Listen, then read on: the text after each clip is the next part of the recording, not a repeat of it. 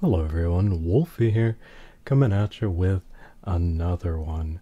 Now in this one, this has actually been asked quite a bit, so we're going to be going over how to change your Epic Games email address or your Fortnite email address. So let's go ahead and jump right on into it. How to change your Epic Games email address, also known as your Fortnite email address.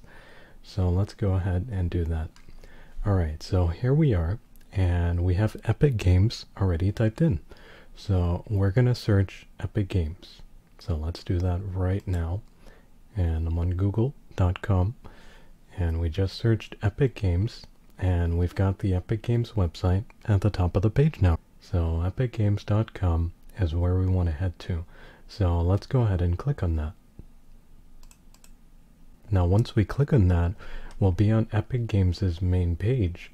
So what we're going to do from here now is we're going to log into our account. Now in order to do that, you're going to go to the upper right side of the screen to where it says sign in, and there's a little icon of a person there. So from here, let's click on that, and once we click on that, we'll be brought to another page, and this is where we're going to put in our sign in information. So you can put in your information in the boxes here, but if you're normally a console player and you don't have information stored for the website, you can go ahead and click the console that you're on and you can log in that way. See, once you click on the console that you're on, whether PlayStation, Xbox, or the Nintendo Switch, it'll take you to another window. It'll actually open up a small window for the platform that you're on. So if you click PlayStation, for instance, I'll go ahead and click it right now so you have an idea of what'll pop up. So we clicked on PlayStation and we have a little login here from the PlayStation website. So you can log in using your PlayStation information there. And it's the same for the other ones. For Xbox, you'll have an Xbox Live window that pops up. And then for the Switch, you'll have a Nintendo window that pops up. So once you log in, you put in your info here, it'll take you to the next page. If you log in using a console, it'll do the same thing. You won't have to fill out any of this. You'll automatically be taken to the same page that you would be taken to if you logged in filling out the information here.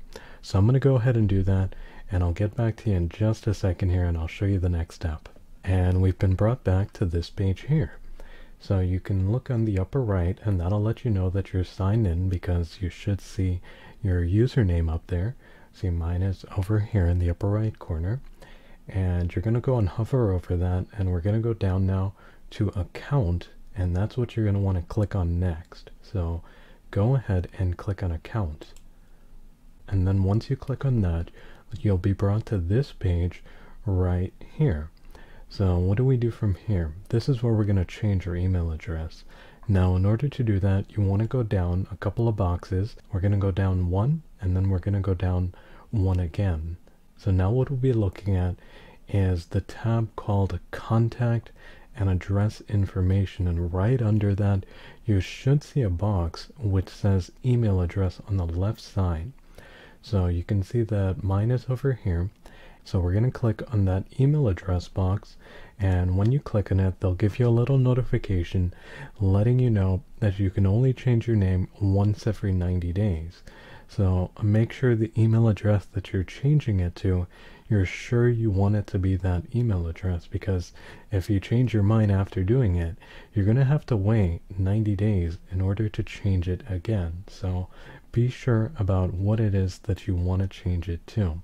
So now that we've put in the email address, what we're going to do now is we're going to hit confirm, and once you hit that, it'll take you to another page, and that page will say that a verification code has been sent to your current email address. Like it says here on my screen, a security code has been sent to your email address at so-and-so. So what we're going to do now is we're going to go over to our email, and we're going to search for that email. We're going to take that verification code, and then we're going to put it in the box here. And once we put it in the box here, we're going to hit continue. Now, if you don't see that verification code in your email, there is an option down here to resend it. So all you need to do is click on that and it'll resend the verification to your email.